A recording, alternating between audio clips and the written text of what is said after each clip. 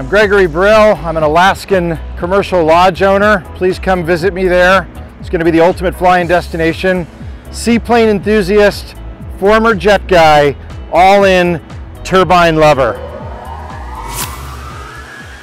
I started flying when I sold my business about 6 years ago and made it a full-time occupation because I needed something to occupy my mind. It totally occupied my mind and occupied my wallet and pretty much every aspect of my life. I've been through a lot of airplanes so far. I'm a huge enthusiast. I love to fly these. My mission is extremely varied. Short field is really important to me because I have Alaskan properties. I have properties in Wyoming. So I actually live in Alpine Air Park, which is kind of one of the older and more traditional air parks in the United States in Wyoming. I'm kind of an airplane collector, but I don't collect airplanes that I don't use. I have a lot of very rural short field missions. I have an Alaskan lodge that's very, very hard to get to in Iliamna. I have all kinds of stuff. I've been through a lot of airplanes, loved them all, but I think I've kind of finally settled on turbines, and in particular the TBM. I'll talk about why. I've had a Honda jet. I've had a Cirrus SF50 Vision jet. Used to have an SR22T, which I really liked. Today, I've got a Kodiak 100 on amphibious floats. I've got a 206H on whipline amphibious floats. Got a couple of Seareys, and I might have a plane problem, to tell you the truth. But I'm a huge fan of this aircraft. This is my aircraft. A lot of other things are for commercial stuff. Jets are great for passengers, in my opinion. Not as good for pilots, particularly when they have very varied missions as I do. I have a lot of rural missions. I land in the middle of Alaska, you know, unimproved runways, like all kinds of things. Turbine is great. The TBM in particular is great. For me as a pilot, it has everything. It's kind of like the Venn diagram of everything you want to do in an aircraft. This airplane can do it, a TBM can do it. Everything from the first TBM there ever was, a 700A, all the way through a TBM 960. They're just great. Part of the reason they're great is you got Beta. Beta is an amazing thing. It lets you take your propeller and flip it backwards and throw the air out in front of you so you can slow down with your prop as opposed to just use it as a speed brake like you can in a piston or something like that. It's really cool. You can even go in reverse. So you can actually back out of a tight spot. Don't act like you haven't ever wanted to do that. I know I have. Very fast. You know, it trues, supposedly this would true at 330. I've never seen that. I've seen 323. But come on, 323 knots, true? That's great. You get anywhere. You could race any jet, race your friend in the biggest jet he or she's got, and they're only gonna beat you by half an hour. So my partner Brett and I, we actually train in turbines, which is kind of interesting. And what does that mean? Why would we train in this? Well, it has a lot to do with my own journey here. So I used to be a big enthusiast for jets, light jets anyway. The difficulty with jets when you're flying yourself is exorbitant expense. Between the engine programs and everything, it's extremely expensive. Also, jets tend to be very limited in their missions. Jets are good for passengers, in my opinion, the greatest. It's great for pilots when they're passengers too, but it's not as good in my opinion for, you know, the pilot, particularly single pilot jets. There's a whole bunch of them. My opinion, having been a single pilot jet driver, is maybe we really need to think about single pilot jets. And the reason is, and why I so prefer turbines, is you pretty much have the same speed and capability, but you can land a lot more places. This, you know, you can land in very short fields and things like that. Jets need a lot of space, they need good weather, and most importantly, in a jet, you have to fly it constantly. My opinion, having flown jets commercially, you know, light jets commercially on charter and also owning them, is that you've got to make sure that you fly this jet to proficiency. It's very hard and very expensive to fly a jet to proficiency. You don't have the time unless you're a commercial captain, but if you're just a GA guy or girl and you want to just fly jets, you know, you're always going to be in a situation where, am I really good enough to be landing in this weather? I know it's legal, but geez, you know, and I've seen some friends get into some trouble with some jets, you know, thankfully not serious, but certainly damaged some expensive birds. So I kind of came to a conclusion that if I'm gonna fly alone and you're gonna fly alone, but you wanna fly at jet speed, that's really key. There comes a point in the piston universe where it's like, I can't take it anymore. I can't take 2-3 days, you know, to get, you know, to all of these missions. It gets really tiring. It gets to you eventually. Really fun for short stuff, but hard for long stuff. So I was like, okay, what's as fast as a jet, but what is more versatile and can land in more places? What has a relatively low cost of operation closer to what I'm used to, with pistons, and what doesn't have an exorbitant amount of programs, you know, things you have to pay into for every hour? And the answer is a TBM. So we train in TBMs because I think that as a general aviation pilot predominantly, and people coming up from pistons, turbines have some specific and unique characteristics that obviously you have to master. They don't require a type rating. You know, I think it's below 9 seats. So this is a 330 knot aircraft, theoretically, that does not require a type rating. Think about it. Carry, you know, 6 people in this. I can be fully fueled and take off with 6 people. I have the useful load for that. It's just a massive carry. It's massively quickly. But your private pilot license, you know, that you got, you know, on the 172 or whatever, you could hop into this and legally fly it. All right? Think about it. You know, you probably shouldn't. And your insurance company wouldn't let you. So what we do is we can sign you off for the insurance so that you actually can be trained in the aircraft and insurance is confident that you're a competent enough pilot. So we mentor people, we make sure that you're good at short field, because you're gonna have a plane that's really capable. That means you as a pilot have to become really capable too. You have to learn how to use your beta. You have to learn to deal with a much faster aircraft, and that's what we like to teach. So what does it cost to fly a TBM 900 series? So this is the 900, the 910, the 930, the 940. Is there a 50? I think so, 60. There's a lot of 900s. They're all the same airplane fundamentally in fuselage and engine. They differ in electronics and avionics. So what's the cost? Well, this is the latest iteration and version of Daher TBM. And so if you were gonna buy this on the used market, you know, a 900, 3.1, 3.2 million is pretty much what you're gonna be with a fair amount of time left on the engine. And we'll talk about that in a little bit. That's your biggest cost in the 900. I don't think that's the best value, by the way. I would recommend getting a TBM 700A or B. These can be had for anywhere from $500,000 to $800,000 to $1 million. In fact, for the price of a shiny new Cirrus SR22T, you actually could get into a perfectly good TBM that will go about 300 knots. So that's really it. So there's a big variation on that. So for the price of a new Cirrus SR22, I think they're like 1.1, 1.2 million when you fully deck them out now, and that's a piston, mind you. I got a friend with it's basically a piston, but very modern avionics and stuff. He paid $2 million for that piston, right? That's where we're talking for like new aircraft these days. I don't know if that's good, that's bad, that's whatever, but you can get a TBM 700 A or B model for under $1 million. So you can actually be almost twice as fast, maybe twice as fast, and twice as capable as that piston. You'll have older avionics, but you can get there. And you know, there comes a point where you actually do have the mission for it. So let's talk about cost of ownership. In the turbine world, you have to be aware of the engine people and the engine programs, right? So the FAA says that at 3,500 hours, your engine, your jet, needs to be taken apart and looked at and rebuilt. You know, it's like the TBOs we have for the pistons, right? Problem is, unlike the piston, if you're complaining about, you know, $40,000 or $50,000 for a rebuild or whatever, try $500,000. An engine like this, which is a Pratt & Whitney PT6 66 Delta, if you just show up at Pratt & Whitney and, hello, I'm at 3,500 hours, I'd like to rebuild my engine, please, so I'm airworthy again. They'll be like, great, well, let's take a look. Oh my. You know, we don't like the coating loss here, and we don't like this, that, and the other. 600,000. I've seen it as far as 800,000. A new one is 1.1 million now, I think. So it's like, yikes, right? Okay, so what do you do when you have an engine that at 3,500 hours, particularly if you're buying a used aircraft, is, you know, going to need a rebuild? The important thing to realize is for Part 91, the rebuild is optional. It's not mandatory. It's not mandatory for anybody. Suggested.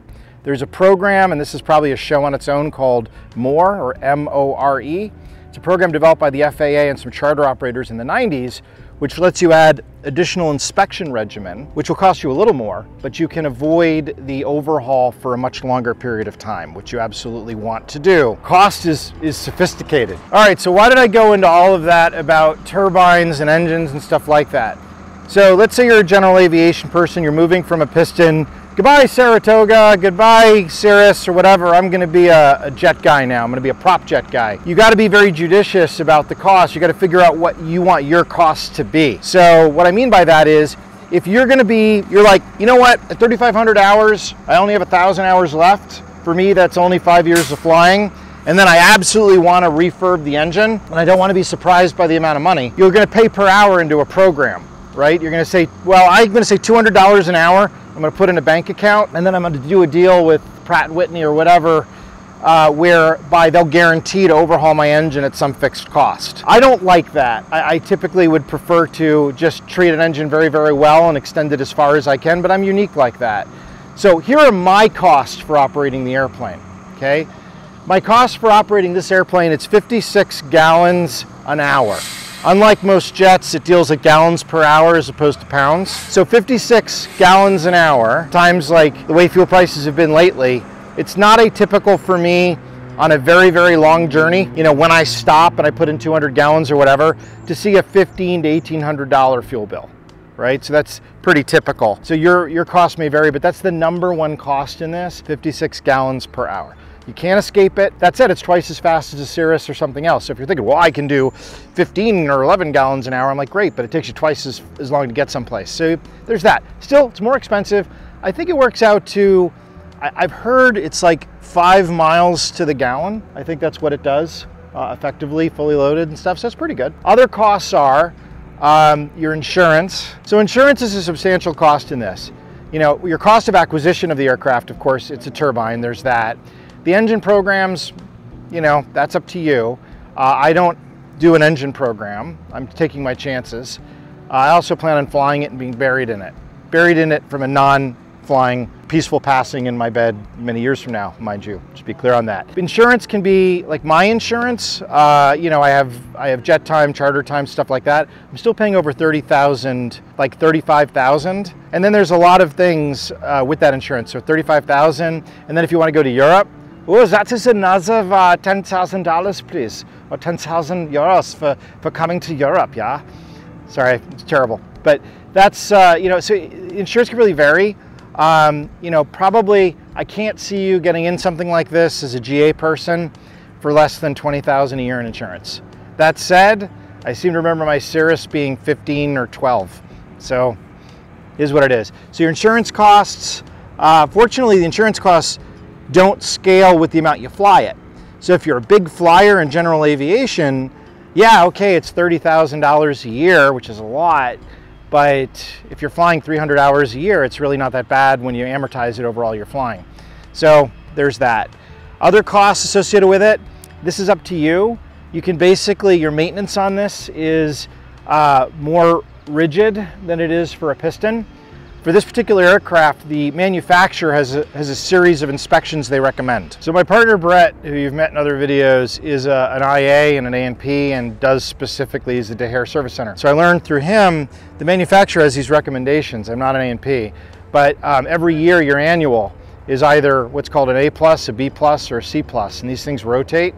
I forget the actual schedule. So when you get to maintenance of something like this, I really recommend you call my IA, A&P, and partner Brett because there are not really a lot of, it's a French aircraft, and I don't know if that has anything to do with it, but it can be very tough to find a service center that can take you in the time frame that you need, that's where you are and at a cost that's not going to make you jump out of your shoes. So the manufacturer has a recommended maintenance plan that you must act according to. You cannot screw around with a turbine.